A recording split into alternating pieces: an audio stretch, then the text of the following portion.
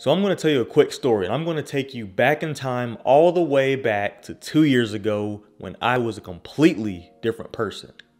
The person you see in this picture was me from 2 years ago. This person was a great person, but he also let a lot of things slide. This person also tolerated a lot of disrespect. This person did not know when to say no. I was too nice, and for a short amount of time I was even labeled as a pushover. You see, back then I didn't know what to accept or what not to accept into my life. In fact, I really didn't know a lot about myself, which, by the way, as a man, that's a huge red flag because that automatically makes you indecisive. That poured into so many areas of my life, and it hurt my confidence in ways that I can't even describe. All because I thought the more I go through and the more that I can tolerate, that means the thicker my skin is, which means that's how tougher I was, right?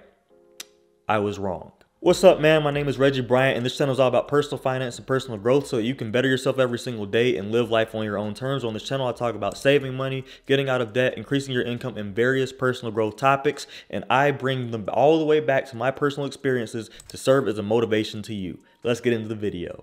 So even though I was very tough when it came to tolerating other people's BS and just BS in general, I was not tough when it came to addressing issues head on.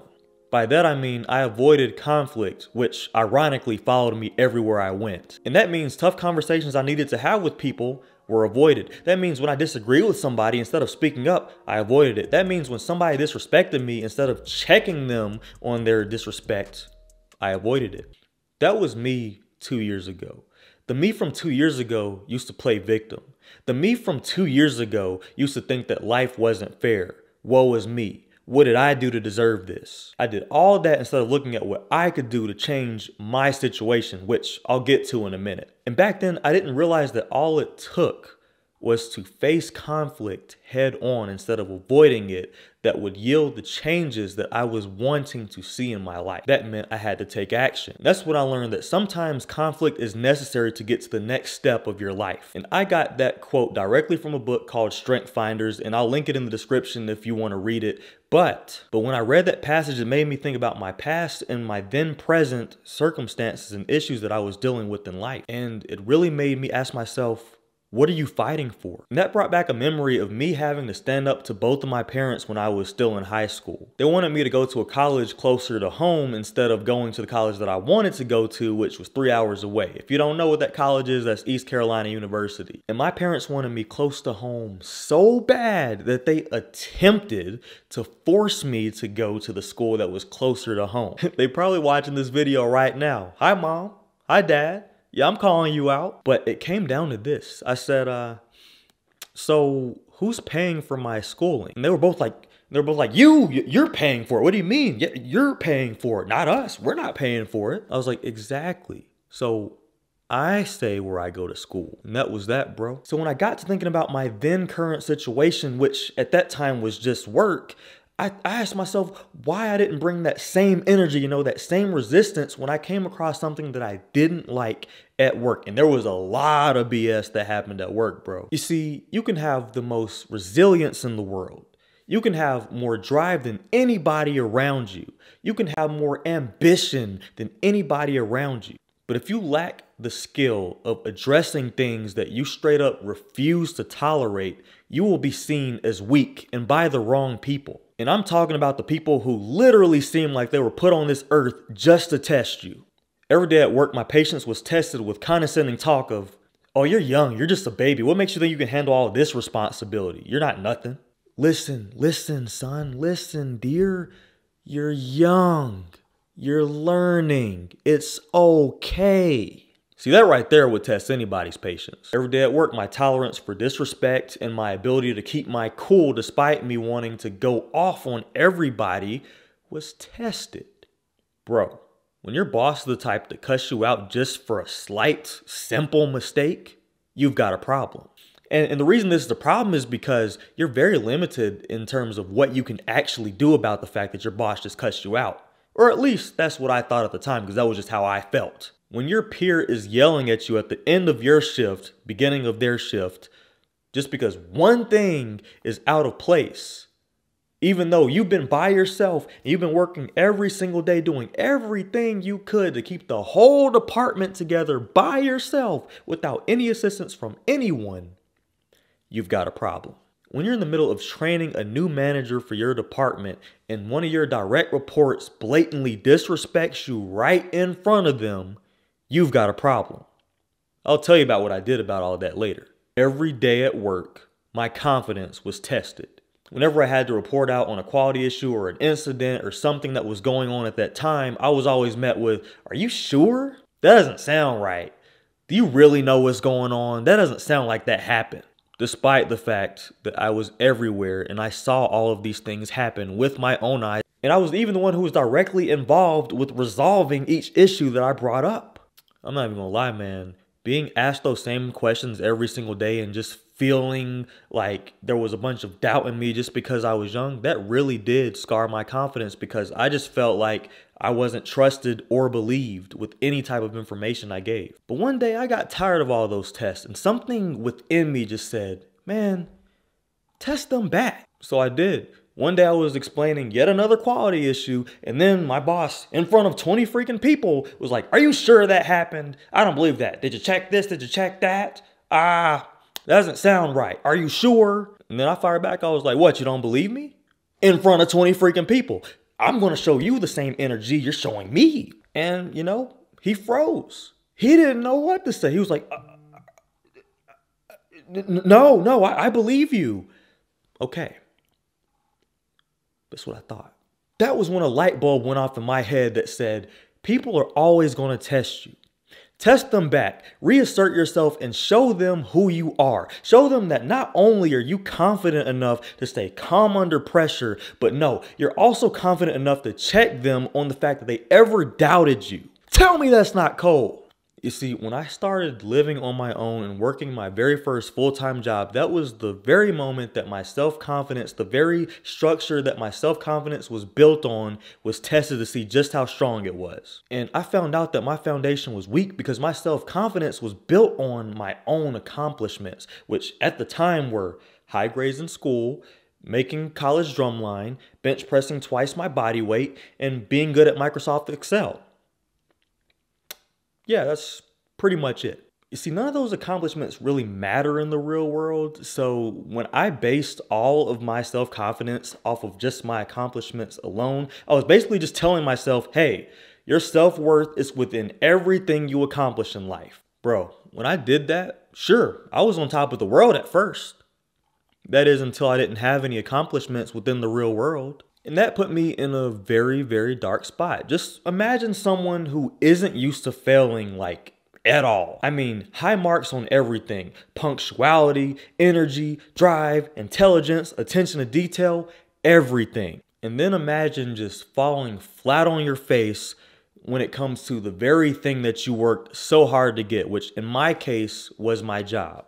And look, I go over this in way more detail in my other videos about my job. You can catch them up here, down here after you watch this video. But I was thrown in a sink or swim situation and man, I sunk like to the bottom of the river with my hands tied and cinder blocks tied to my feet. And the river current was just throwing me all around with no chances of me coming up for air ever.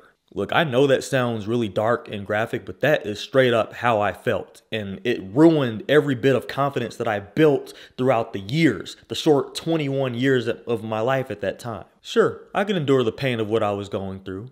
I could deal with deaths at work, deaths in the family, long hours at work, no days off. I could deal with missing weddings. I could deal with missing funerals. I could deal with the breakup. I could deal with being the youngest leader in the entire plant and because of that dealing with disrespect from everyone. But just because I could deal with all that and be still standing did not mean that I had thick skin. It did not mean that my skin was anywhere near as thick as it should have been. Because when it came to self-confidence, control, and facing issues head on, I was weak. That's when I learned what you get in life is what you tolerate. And what you tolerate becomes what you expect. So every day I woke up to go to work, I expected some BS to happen. I expected one of my direct reports to tell me that they weren't going to do something that I directly told them to do. I expected my boss to tell me I have to work yet another week in a row without any day off in sight. I expected someone to blatantly tell somebody that I was young and didn't know what I was doing right in front of me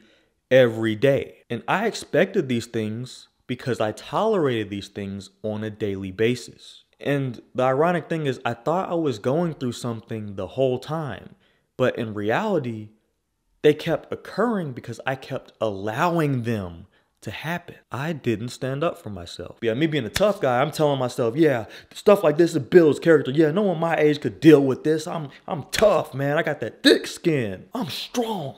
You see what I have to deal with? And I'm still standing, and I'm still here.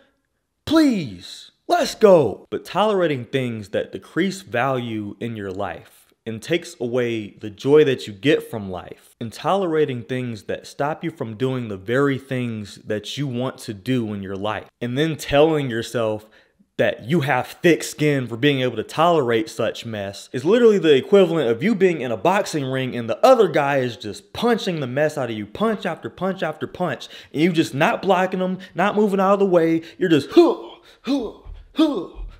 and then looking at them and saying, I'm tougher than you, but you're still taking the punches though. But you still got a black eye though. But you still got a broken jaw, missing teeth though.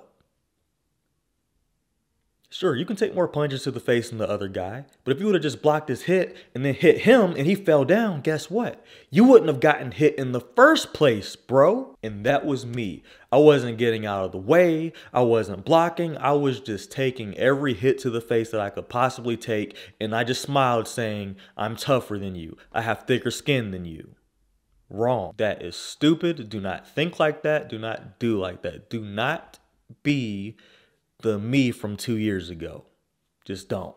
So the moment that I started hitting back, figuratively of course, people started to see that I took myself seriously and that I had some self-respect about myself, which in turn made them take me seriously, and it made them respect me. And they knew, disrespect me when I'm with someone, I'll check you on it. Disrespect me when I'm alone, I'll put you in your place. Waste my time, I'll make sure it never happens again. Pull some BS, lie to me, belittle me, I'll let you know about it without any regard or hesitation or remorse for how you may feel about what I have to say.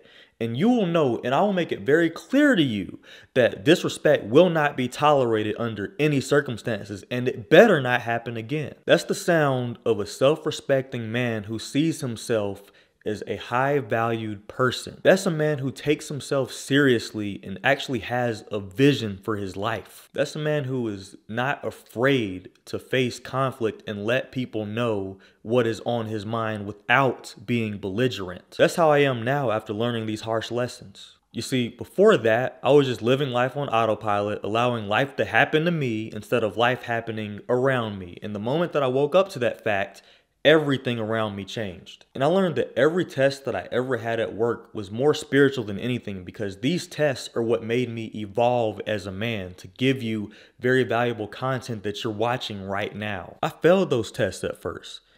And the byproduct of failing those tests were anxiety, self-doubt, uncertainty, pain, self-pity, misery, and stress. And you know, I had to fight those internal battles on my own, and literally nobody that I knew that I was even facing those issues. So that's what was going on the inside, but on the outside I was, you know, straight face, Mr. Tough Guy, nothing bothers me. You know what I mean? That is not the way, bro. That's not code. So the moral of the story is, the moment that I understood that I needed to stand up for myself and face some conflict head to head, that was the moment that the trajectory of my life changed. The world is cold, bro. What are you gonna do about it? That's the video for today, man. Thank you so much for watching this video. My name is Reggie Bryant, and this channel is all about personal finance and personal growth so that you can control your finances, and control your life. Thank you so much for watching. I'll see you in the next video. Stay cold.